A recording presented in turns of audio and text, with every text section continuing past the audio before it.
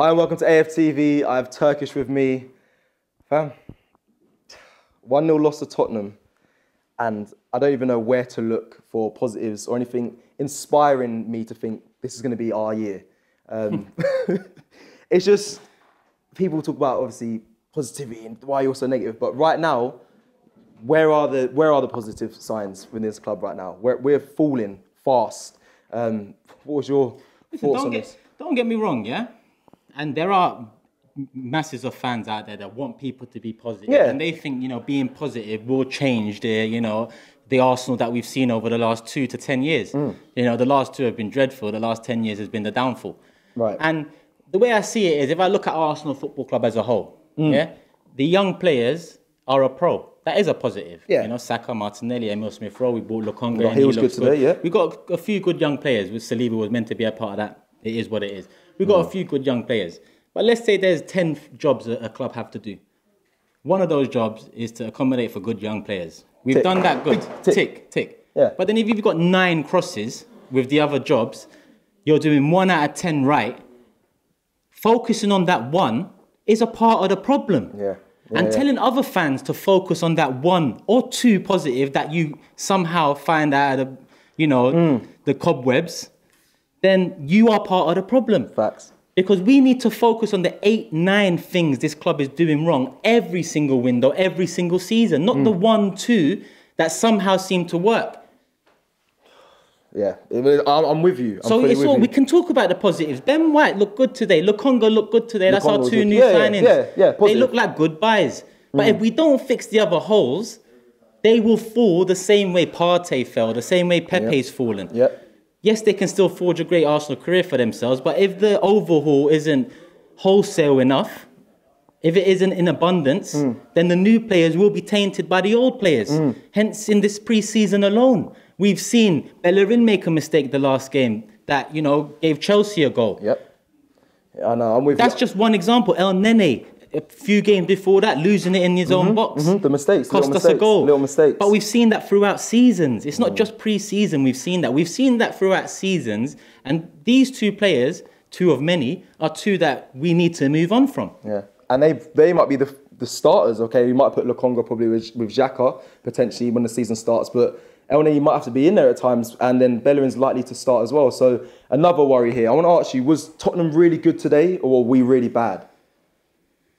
We actually dominated possession. Facts. The first 5 to 10 minutes I was a bit worried because Tottenham balls over the top were causing problems. But as much as we dominated possession, that doesn't mean anything. It doesn't mean 3 points. It doesn't mean you're going to win anything. Goals and chances do.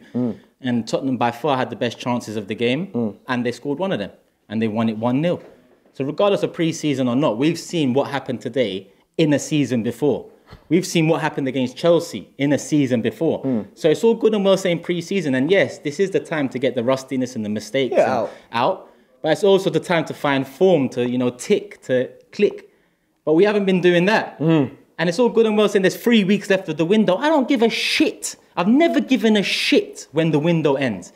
Why should I? I care when the season starts. Focusing on when the window ends gives the club more time to be reactive. Yeah. Be proactive and be ready for the season start. We never do that. So yeah, tell me there's 3 weeks left. But there's 4 days left till the start of the season. And in 4 days, we are not improving this side.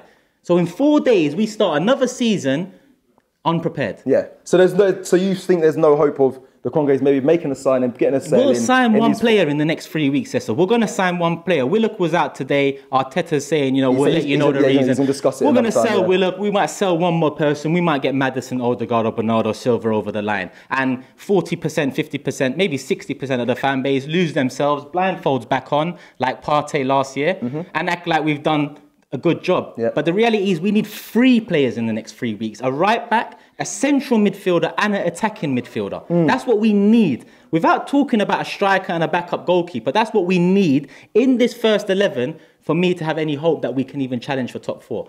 They're not doing that. They will do 1, and I think that 1 will be a name that, fans will like and, fans can get a bit excited about. But 1 name doesn't change what's happening right now.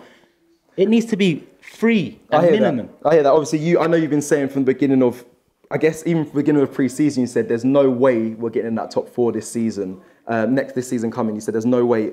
If more than one sign does come through the door, are you still adamant that there's no way? Even if we plug them 3 gaps, I said right back, centre mid, attacking mid, I still think we can challenge for top 4. I wouldn't be confident because of how far this club has fallen and how far they've let it fall. Yeah. Chelsea, City, Liverpool and United, they're strong and they've got stronger this summer, or they're about to be stronger. Yeah, facts. So we can't feel entitled enough to say 3 players we can get into that top 4. They've been building what they've been building for a lot longer than us. Yeah. Even United with Ole, it's been 2.5, 3 years now.